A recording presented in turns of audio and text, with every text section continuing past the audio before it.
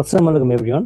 Cost accounting এর মে 2022 পরীক্ষায় variance একট অঙ্ক আসছিল, কোশ্চেন নাম্বার 6। তো এখানে কিছু জিনিস বের করতে বলেছে। তো এই ধরনের প্রবলেম নিয়ে অনেকে প্রবলেম ফেস করে। তো আজকে এটা সলিউশনের জন্য আমি একটা ভিডিও নিয়ে আসছি। তো ফার্স্টেই আমাদেরকে দেখতে হবে আমাদের মেইন রিকোয়ারমেন্টস কি। তো ফার্স্টে হচ্ছে ফর ডিরেক্ট মেটেরিয়ালস বের করতে বলেছে actual cost per foot for materials. তার মানে আমার মেটেরিয়ালের অ্যাকচুয়াল কস্ট পার ফুট কত, তার মানে আমার মেটেরিয়ালের অ্যাকচুয়াল কস্টটা কত পার ফুটে, এটা বের করতে বলছে। এরপর বলছে যে প্রাইস ভ্যারিয়েন্স বের করতে এবং টোটাল মেটেরিয়াল ভ্যারিয়েন্স বের করতে। তো আমি তাহলে এখানে ফার্স্টেই শুরু করি যে আমার কোশ্চেন হচ্ছে 1 এর এ। তো আমাকে বের করতে হবে actual cost per foot of materials. তো আমরা যদি এখানে সংক্ষেপে জিনিসটা দেখি যে আমার অ্যাকচুয়াল কস্ট যদি আমি বের করতে চাই পার ফুট, তাহলে আমাকে যে সূত্রটি ইউজ করতে হবে সেটা হচ্ছে টোটাল অ্যাকচুয়াল কস্ট ভাগ টোটাল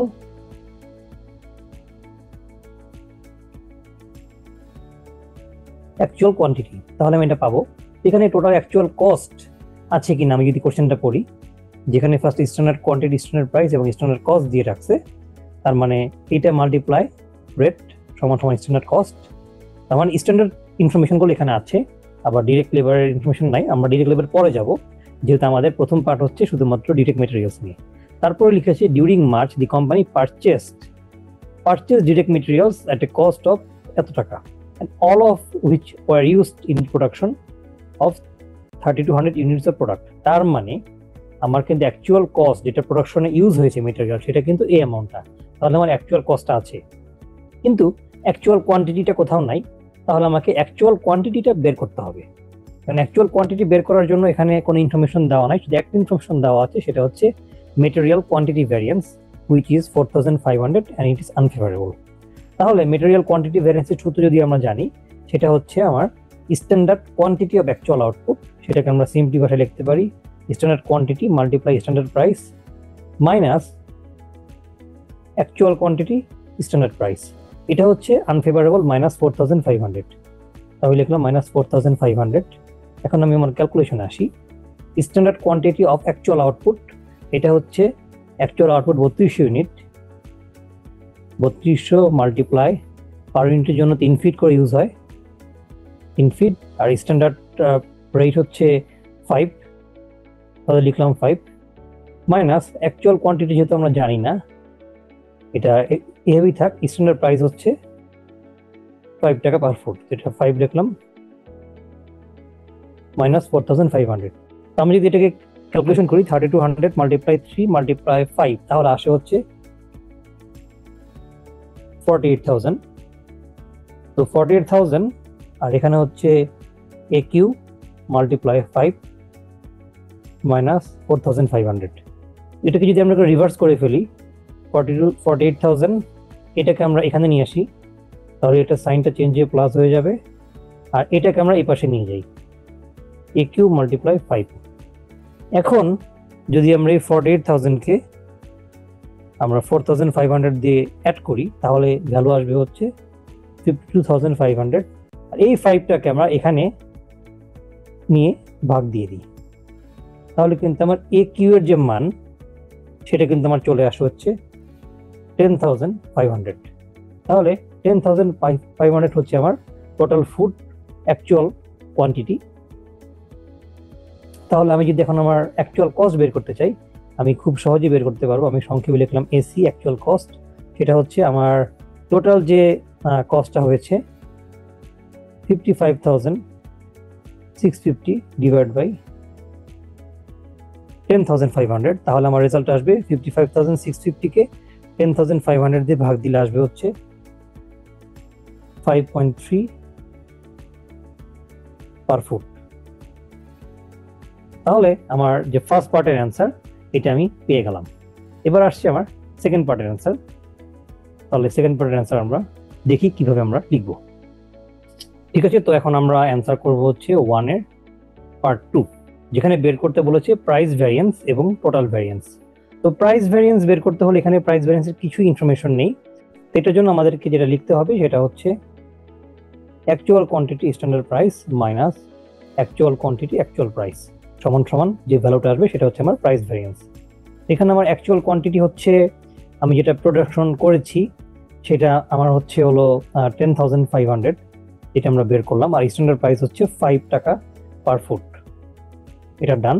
আর এটা হচ্ছে 10,500 মাইনাস যেটা আমরা অ্যাকচুয়াল প্রাইস বের করলাম 5.3, তাহলে এটাকে আমরা একটু দেখি ক্যালকুলেশন করে যেটার ভ্যালুটা কত আসে। তো 10,500কে যদি আমরা 5 দিয়ে মাল্টিপ্লাই করি এটা আসে হচ্ছে 52,500 মাইনাস 10,500কে আবার যদি আমরা 5.3 দিয়ে গুণ করি তাহলে এটা আসে হচ্ছে 55,650, মানে এই ভ্যালুটা। তাহলে আমরা যদি এটাকে ক্যালকুলেশন করি 52,500 তাহলে এটা আসে নেগেটিভ 3150, হুইচ ইজ আনফেভারেবল। তাহলে আমরা যদি এটাকে ডিফাইন করতে চাই আমাদের প্রাইস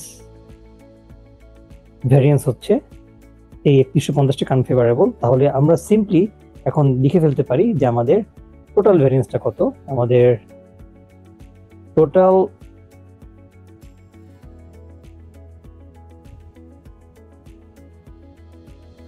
মেটেরিয়াল ভ্যারিয়েন্স হচ্ছে আগে ছিল 4,500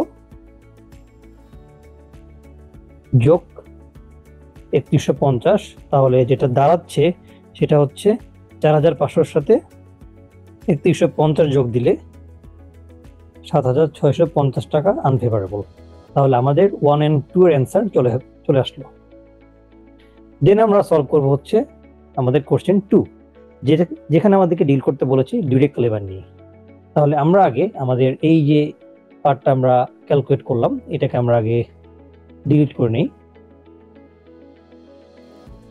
তো ফার্স্টে আমাদেরকে ক্যালকুলেশন করতে বলেছে standard direct labour rate per hour. তাহলে আমরা যদি direct labour rate per hour বের করতে চাই আমাদেরকে তাহলে লাগবে হচ্ছে আমার সিম্পলি যদি আমরা থিঙ্ক করি standard direct labour rate per hour, তাহলে আমাদেরকে আমরা 2-1 কোশ্চেন সলভ করছি। তো সেখানে standard direct labour rate per hour যদি আমরা বের করতে চাই তাহলে আমাদেরকে বের করতে হবে হচ্ছে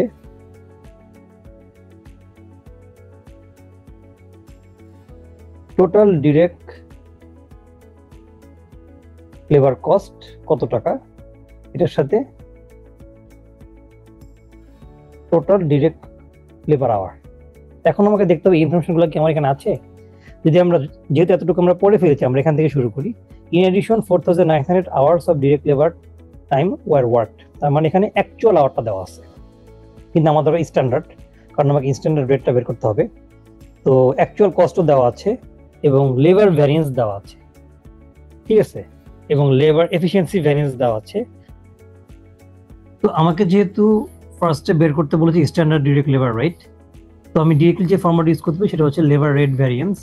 তো লেবার রেট ভ্যারিয়েন্স যদি আমি লিখি এখানে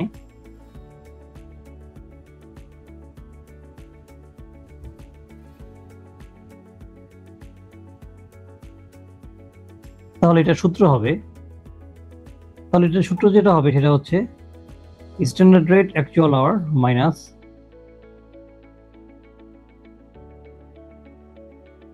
অ্যাকচুয়াল রেট অ্যাকচুয়াল আওয়ার। তো এখানে আমি যদি দেখি যে এইটার যে ভ্যালু ভ্যারিয়েন্সটা সেটা এখানে দেওয়া নাই, কিন্তু এখানে টোটাল ভ্যারিয়েন্স দেওয়া আছে এবং এফিসিয়েন্সি ভ্যারিয়েন্স দেওয়া আছে। তো আমি যদি এটাকে একটু ব্রেকডাউন করি সেটা হচ্ছে যে আমার টোটাল ভ্যারিয়েন্স যদি হয় 1,650 ফেভারেবল আর লেবার এফিসিয়েন্সি ভ্যারিয়েন্স যদি হয় -800 আনফেভারেবল, তাহলে অবশ্যই লেবার রেট ভ্যারিয়েন্সটাকে আমার ফেভারেবল হতে হবে, কারণ আমার এই দুইটার যোগফল হবে 1,650 টাকা বা যেটাই হোক। তাহলে আমাকে 1,650-এর সাথে 800 যোগ দিলে হবে হচ্ছে 2,450, তাহলে লেবার রেট ভ্যারিয়েন্স 2,450 টাকা হতে হবে। তাহলে আমার আলটিমেটলি টোটাল ভ্যারিয়েন্সটা 1,650 হবে। তাহলে এখানে আমি লিখছি 2,450। তো এখন আমার স্ট্যান্ডার্ড রেট আমি জানি না, যেটা আমাকে বের করতে হবে, যে কোশ্চেনে চেয়েছে যে আমার স্ট্যান্ডার্ড রেটটা কত। তো স্ট্যান্ডার্ড রেট আমি অ্যাজ ইউজুয়াল রাখছি মাল্টিপ্লাই অ্যাকচুয়াল আওয়ার এটা আমি জানি, আমার অ্যাকচুয়াল আওয়ার হচ্ছে 4900, আমি এটা লিখলাম, মাইনাস অ্যাকচুয়াল রেট, এটা আমি জানি, এটা হচ্ছে 7.5, আর অ্যাকচুয়াল আওয়ার হচ্ছে 4900 সমান সমান 2450। এখন প্রশ্ন আসতে পারে 7.5 অ্যাকচুয়াল রেট কিভাবে আসলো? 7.5 অ্যাকচুয়াল রেট আসছে এভাবে যে আমার টোটাল আওয়ার হচ্ছে 4900 ঘন্টা, আর টোটাল বিল আসছে 36750। তো আমি যদি এখানে এই 36750-কে 4900 দিয়ে ভাগ করি, তাহলে কিন্তু আমার অ্যাকচুয়াল রেট পার আওয়ার 7 টাকা 50 পয়সা আসে। তো সেখান থেকে এটা আসছে। তো এটাকে আমি একবারে রিভার্স করে দিই এই ক্যালকুলেশনটাকে, তাহলে এটাতে রিভার্স করলে যেটা হবে সেটা হচ্ছে 7.5-কে 4900 দিয়ে গুণ দিলে আসবে হচ্ছে 36750। তাহলে আমি যেটা করব সেটা হচ্ছে 2450-এর সাথে 36750 যোগ হবে, আর এটাকে যদি আমি এ পাশে নিয়ে যাই তাহলে এটা নিচে চলে যাবে। তাহলে আমি ক্যালকুলেশনটা করি, 2450 যোগ 36750, যে ভ্যালুটা আসবে এটাকে আমি 4900 দিয়ে ভাগ দিব, তাহলে আসতেছে স্ট্যান্ডার্ড রেট 8। তাহলে আমার প্রথম রেজাল্টটা আমি পেয়ে গেলাম, যেটা হচ্ছে 8। এরপর হচ্ছে সেকেন্ডটা, compute standard hours for the months production. তাহলে যেহেতু স্ট্যান্ডার্ড আওয়ার্স বলেছে, তাহলে আমাকে এখন চলে যেতে হবে হচ্ছে এফিসিয়েন্সি ভ্যারিয়েন্সে। তো আমরা 2 লিখলাম, 2 লিখে আমরা এখন একটু নিচে নামি। তো আমরা যদি এখন দেখি যে আমার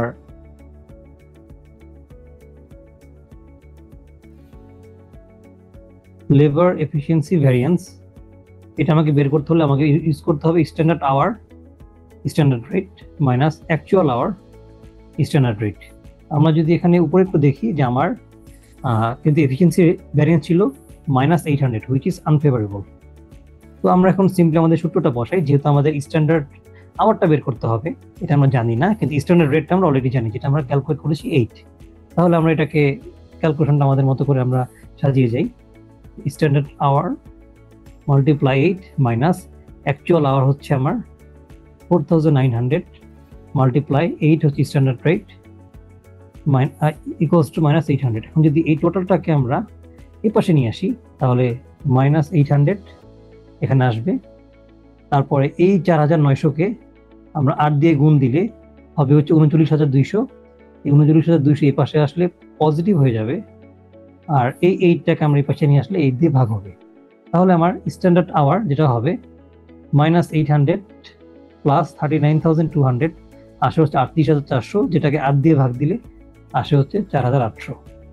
তাহলে আমার এই যে পার্টটা, এটার অ্যান্সার হবে হচ্ছে 4800। এখন লাস্টের পার্টটা যেটা বলেছে সেটা হচ্ছে compute the standard hours অ্যালাউডেড per unit of product. তার মানে প্রতিটা ইউনিট অফ প্রোডাক্টস তৈরি করতে হলে আমার স্ট্যান্ডার্ড আওয়ার কত প্রয়োজন, ঠিক আছে?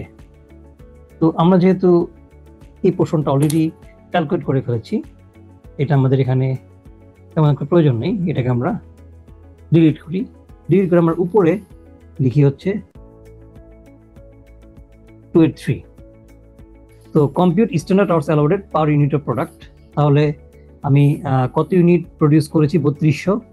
তাহলে আমাকে যেটা লিখতে হবে স্ট্যান্ডার্ড আওয়ার পার ইউনিট। তাহলে আমার টোটাল আওয়ার কত? 4800 আমরা যেটা পেলাম, ভাগ আমার ইউনিট হচ্ছে 3200। তাহলে আমি যেটা দেখব 4800-কে 3200 দিয়ে ভাগ দিলে আসে হচ্ছে 1.5 আওয়ার্স পার ইউনিট। তাহলে এই 3 নম্বর অ্যান্সার হচ্ছে পার ইউনিট প্রোডাকশনের জন্য আমার স্ট্যান্ডার্ড আওয়ার হচ্ছে 1.5 আওয়ার্স।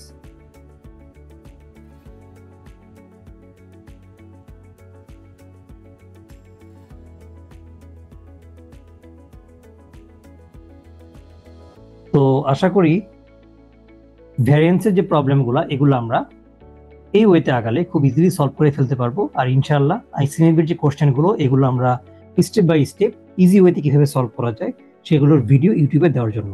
সেই পর্যন্ত সবাই ভালো থাকবেন, আল্লাহ হাফেজ।